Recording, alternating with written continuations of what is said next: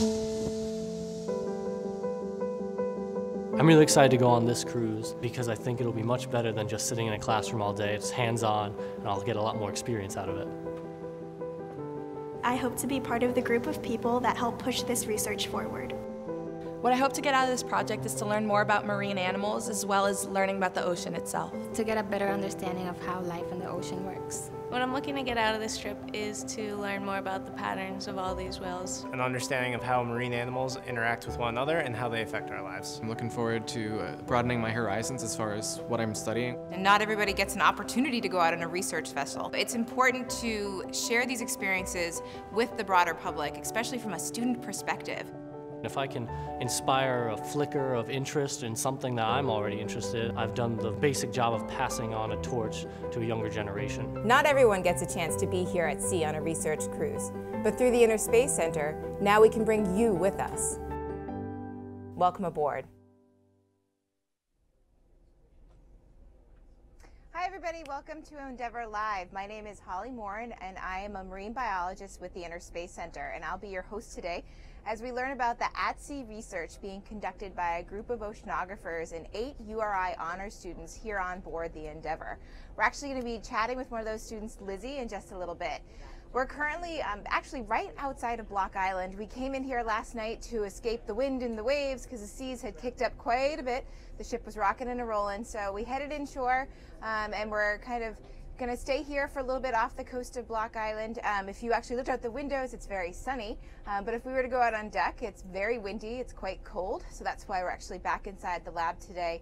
We're going to kind of hang here until later this afternoon. We'll try to head back offshore again when the seas quiet down. Despite the weather and the rolling seas, the students and everybody on board the boat have been very busy. They've been deploying a variety of instruments off the vessel. They've been using something called bongo nets, which are 2 nets deployed together, and they deploy those to sample plankton and other small critters that are in the water to see what's there. They've used a visual plankton recorder, which is essentially a microscope that they can put over the side and put in the water, and it takes up to 60 images per second to actually see what's in the water without having to sample it directly using a net. They've also been sampling different ocean properties using a conductivity temperature depth rosette and other tools as well. And then when the students have a chance and the scientists have the weather clear, they've been going up on the flying bridge, which is right above the bridge where the captain drives, to scan for marine mammals using big binoculars called big eyes. And ultimately that's what the group is trying to do, is look at the ocean properties, look at the plankton assemblages, try to find some marine mammals if we can, and link those all together into a big picture and see what's going on. Want to remind you all, you can actually ask questions during today's broadcast, so please definitely type those in and send those in as soon as they kind of come to your mind, and then whatever ones we can't answer, we'll definitely try to answer offline as well. This is actually a very interactive broadcast. It's being brought to you using something called telepresence. I'm sure many of you have used FaceTime or Skype to connect with your family and friends, and instead this time around you're connecting with an oceanographic vessel in real time doing active research. It's the same technology actually that they use to communicate with astronauts. So what makes the ISC unique in all of this is that we can actually receive the streams of multiple ships all at once, their live audio and visual data, and then stream that back out in real time through the internet. So hopefully you've checked us out online before and seen all the different ships that we connect to.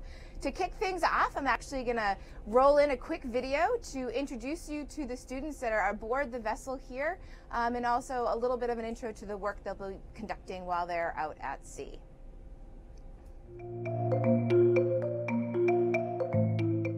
Personally, I think it's really important to communicate all of our findings so everyone has the same access to the same information and knowledge that we do. Because as a student studying to become a scientist, I want to know what it takes to be a scientist out at sea. I'm so excited to be participating in this cruise actually, because I'm really curious about the whales and how their environment works. I joined this class by accident, but I'm really happy I'm sticking with it because I've been exposed to so many different research methods and opportunities that I normally wouldn't have gotten. Being from the Cape, I've heard about right whales my whole life, and I'm interested in learning more. Because I'm really interested in the ocean, mainly because I'm from an island, I'm from Dominican Republic. There's so many people out there who don't know what they want to do, and if I can inspire a flicker of interest in something that I'm already interested in, I think I've done the basic job of passing on a torch to a younger generation. I think it's important to communicate science to the general public because we don't always understand how it affects our lives every single day. To get people inspired and motivated into learning what's out there. Because I want to learn about how the changing oceanographic landscape is affecting the whale's pattern and behavior. To have the opportunity to learn about the preservation of endangered whales. I was born in Israel and I moved here when I was 6 years old, and both my parents have a biology background, so that's why I became really interested in sciences. As someone studying civil engineering, I'm looking forward to broadening my horizons as far as what I'm studying, what I'm researching. Instead of just concrete, now I get to study whales and see how statistics changes with that. I'm a very outgoing person. I strive to be the best at anything I can try or be, you know? There's a real value in communicating science to the public because not many people get the opportunity like we do. So being able to broadcast it to a huge audience is something that we're able to give to you. What motivated me to join this class was that I had to fulfill my honors requirement, but what kept me in the class was the prospect of this week-long cruise out on the ocean, and I love boats, and that really got me excited for it.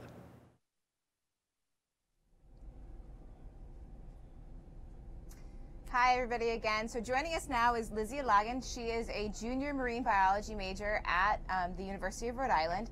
So Lizzie, why don't you tell us a little bit about yourself and then what made you decide to sign up for this course? I don't think that going out on a research cruise or a class like this is something that students usually get access to. So why don't you just share with us a little bit about all of that? Okay, so my passion for marine biology actually came from a teacher that I had in high school. She taught our honors marine bio class, and she was just so passionate, and she just loved the ocean so much that she kind of just passed it on to me. And I kind of signed up for this class quite late.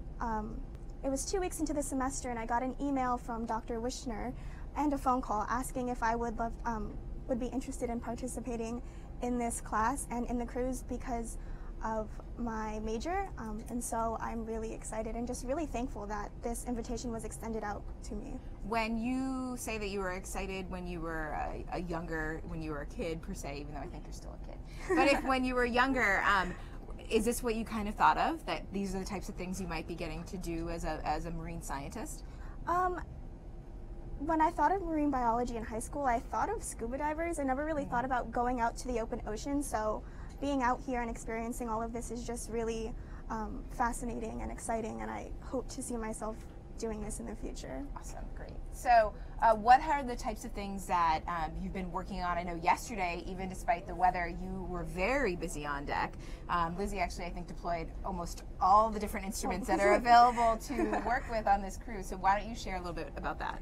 Okay, so being out on the ship, I've actually learned that scientists love their acronyms, so maybe you could help me with the names. Sure, but we did deploy something called a CTD. Yep, so that's a conductivity, temperature, depth. It's a rosette, so you've got all the different water containers together kind of in a spiral or in a circle. And that can be used to collect water samples from different depths of the ocean. That's actually linked to one of the many computers that we have on board, and they can determine what depth they want to close those water containers so that they can bring up water samples when the machine comes back up. We've also launched an echo sounder, and that just uses sound it releases a sound wave, and if it hits something out in the open ocean, it'll bounce back, and the machine is able to kind of figure out what's out there. We've also deployed an XBT, which stands for an expendable bathyothermograph, and that just reads the temperature out in the ocean, which is really cool because that sends back information live instead of having to wait for something to come back up. Excellent, yeah, and so again, looking at all these different parameters of the ocean are really important because the temperature, the salinity, and other things that the scientists are measuring are really going to drive where they drive currents, it drives where food's going to be, and ultimately then will pop up or show where the whales might be or the other animals that scientists are interested in. I want to remind everybody that you do have questions, and if you think of any questions, I forgot to give a nod earlier to Gwen. So Gwen is another one of our URI Honors students that's on board the vessel today, and she is going to be fielding all of your questions and relaying them to us here on the boat. So definitely, as you think of your questions, type those in. There's a little chat box that appears underneath the video viewer from which you should be viewing the broadcast. So as you think of those, definitely relay them to your teacher or just type them in yourself. Lizzie, a question to follow up kind of on your experiences that you've had on board the deck, and then thinking back to how you were so passionate as a younger child. these steps that you've taken now, this experience, how do you think this is going to impact you or your future as a marine scientist, your maybe potential future career, even impact you as a student? Well, I don't want to go back, but college is where you are trying to find where you want to be and where you don't want to be, and being able to go out on the ship on the Endeavor with my honors class has shown me what I want to do. So yeah. That's good. That's good. So I should note too, when Lizzie was saying she doesn't want to go back, so one thing that we do when we're on board the boat, one of the first things you do is you review your safety protocols.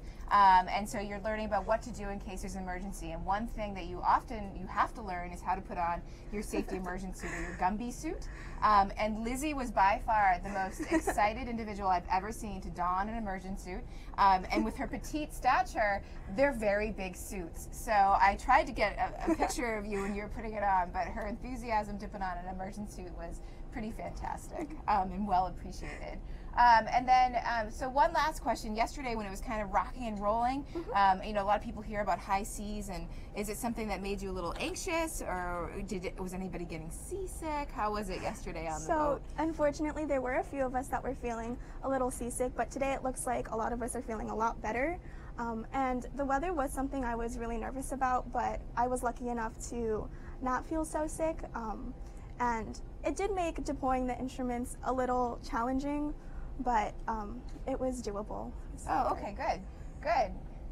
So we're going to take our first question then. I saw that Gwen was writing things down, so want to make sure we get to your question. So Gwen, if you want to relay that first question, we'll get things kicked off. So from the Lonoff School, we have,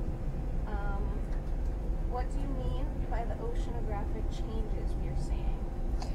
Okay, so this is the Lonoff School in Jamestown. Great question. They are curious about these oceanographic features and how they are changing.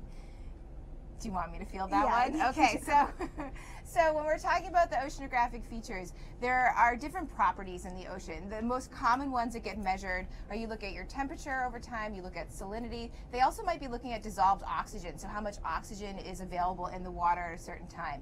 And if you look at those features will actually change as you go down in the water to depth. And what they generate is something called a profile. So just like if Lizzie's face from the side, it's a profile, it's kind of the same type of picture they draw of those changes over time on a graph. And what that then sets up is it lets you know where layers of plankton might be based on the temperature, or it might be where layers of or currents are going to flow, because of course temperature and salinity are what are going to drive currents. And all of those features aren't static. The ocean is very dynamic. It's going to change with seasons, it changes with the climate, changes with the weather. We've had, you know, if you look at what the seas we were having, it was very rough. So even from the echo sounder, it's picking up more bubbles because of all the sea spray. So that's what they're really looking at. But they're looking at it from in a much longer time scale. So you really start to see trends, is what they call it in scientific terms, those changes over long data sets. And then you can start to predict what might happen in the future if similar types of climate changes or other things happen. That's where they start to be able to predict things going forward. Gwen, do you have another question for us? Yes. So from Rogers High School in Newport, they're asking, where are we going on the cruise and where are we now? So Rogers High School is asking, where are we going on this cruise? This is Rogers High School out in Newport, Rhode Island. And they would like to know where we're going and where are we right now? Well, right now we are off the coast of Block Island. We did have to come in because the weather was a little too rough last night, so we came to hide from the winds. And hopefully we're going to where the whales are. Like I said, the weather was kind of bad last night, so it was hard to kind of figure out where the whales would be with the weather and all the fog. Right, so yesterday we were south of Nantucket Shoals, so if you're familiar with Martha's Vineyard, we were kind of southwest of there. But as the seas kicked up, we decided to steam back to tuck in or to gain some coverage from Block Island to protect us from the wind. And then the plan is the seas should be quieting down later this afternoon. So we're going to actually try to transit due south pretty much straight out to where whales have been sighted previously. And the whales we're specifically looking for are going to be right whales. And these are a critically endangered species of whale. There's only less than 500 of them in the population for the North Atlantic right whale are left. So figuring out where they might be and what's driving their distribution is really quite important for management and conservation measures. Gwen, it looks like you were writing down one more question for us there. Yep. So another question from Rogers High School in Newport. What is the biggest animal we've seen so far? So Rogers High School out of Newport is asking us, what is the biggest animal we have seen thus far? Lizzie, what is the biggest animal you've seen? Well, I've been out on the deck. I haven't had a chance to go on the marine mammal watch, but the biggest animal I've seen was a bird. Well, technically, I think we are the biggest animals we've seen. So we've seen humans. Yeah. But because of the sea state, they really haven't been able to distinguish any, or it's been, the marine mammal surveys have been very difficult. So when you're looking even through the big eye binoculars, it's a little bit disorienting with the seas and the heaving of the ship. And so they have seen some birds. We've seen some gannets, which are a pretty common seabird that we see off of the coast of New England. But beyond that, we haven't had, unfortunately, any marine mammal sightings as of yet. So hopefully today will be the day where that changes. But then if you're thinking about plankton, you guys have been looking at a lot of plankton even under the microscope. And some things are very small, only micrometers, but then they can get up to a couple of centimeters. There was a ctenophore that I know Gwen was actually looking at, and she was, it was a pleurobrachia, to slow down when we say our Latin terms, a type of jellyfish that I could actually see in her petri dish with the naked eye. So even our plankton, even though they're very tiny, they do range in size pretty dramatically. I think we have one more question, Gwen. All right, so lastly from the Law Nav School, as marine biologists, what do we hope to see at sea? So the Law Nav School is asking us as marine biologists, what do we hope to see? Well, we hope to see some whales, just so that we can tie that in with all the smaller organisms like the zooplankton and the ctenophores that we've been finding to maybe create a correlation and hopefully be able to detect where we might be able to find whales and where we might not. Yeah, so there's a lot of different whale species that actually occur off of the coast of Rhode Island and New England in general. So there are two groups of whales. So you've got your baleen whales, which the right whales are one of those types of whales. These are the ones that have long hairs hanging from their mouths. And depending on what they feed upon, what they're filter feeding on, those hairs will either be really, really skinny and long, or they might be a little bit broader and shorter. So you've got right whales, you've got humpback whales, minke whales, sei whales, and fin whales. Those last ones are actually very difficult to see because their bodies are so streamlined, and you only usually see a very small dorsal fin. Most people think of humpback whales when they think of whales off of our coast, and those are the ones that tip up their flukes, their tails, so you get a nice picture of them when they're diving. There are also some toothed whale species out here as well, so dolphins and porpoises that we may see. So as much as we're focusing on the right whales, the patterns and distribution of all of these marine mammals in these waters, that's ultimately what they're trying to look at because they've been shifting. The whales showed up in pretty predictable areas for the last decade or so. And then within this last year, the whales have started to show up a little bit more off of Rhode Island and off of southern New York. And they used to just be a migratory corridor for the animals, but now they're showing a little bit more residency period. I'm sure some of you remember last summer we actually had humpback whales right off of Narragansett Beach. So trying to understand those patterns and see if we can find some of those whales and correspond them to the oceanographic data we're collecting will be great. So now we're going to take one last question from Gwen. Again, thank you so much. You guys have been fabulous asking all these questions. From Rogers High School, how is the food on the ship? How is the food on the ship? Excellent question, Rogers. This is actually our first food question that we've gotten. So, yeah. Lizzie, how has the food been? It's been amazing. I don't know how I'm going to go back to school without the chefs that have been on board. It's better than the cafeteria. Oh yeah, food. definitely. Yeah. This morning we had banana pancakes. There were a bunch of fruit, but they've been taking really good care of us food-wise. So, yeah, we always say that the chef is one of the most important people on the boat because if you're out, and even in the crummy weather we had yesterday, and if people aren't eating well, then they're not going to be happy. But if you're eating well and you have access to ice cream and candy bars and Lord knows whatever else is on this vessel, everybody's happy. We were all at sugar highs, but it's good spirits, and so that way you can continue your work and have a positive attitude about it. Thank you so much for all of those excellent questions. Thank you, Gwen, for fielding them today. And thank you, Lizzie, for sharing all of your thoughts and experiences. And what's going on with this cruise. We really appreciate it. We appreciate you all taking time to explore with us this morning. We hope that you have a fabulous Thursday. I want to encourage you all to check out our Facebook page and continue to follow along with this expedition and other expeditions through Facebook, Twitter, and Instagram as well. The students have been taking over our Instagram account. Lizzie had it on the first day and was a rock star at it. They've been sharing their experiences and posting lots of pictures, so that's been lots of fun. Make sure you check out our website, the Interspace Center's website online as well, so that you can see all the different activities that will be up and coming. I know the Okeanos Explorer will actually be starting their season with ROV dives next week, so something to follow along and tune in with. There are other Facebook Live events too that are happening from this cruise. We sail all the way through Sunday, so again, follow along when you can. And if you have any additional questions, use the hashtag EndeavorLive, and you can post those online, and we'll try to follow up and answer them. Otherwise, have an awesome day and a great weekend, and thanks again for tuning in. See you later.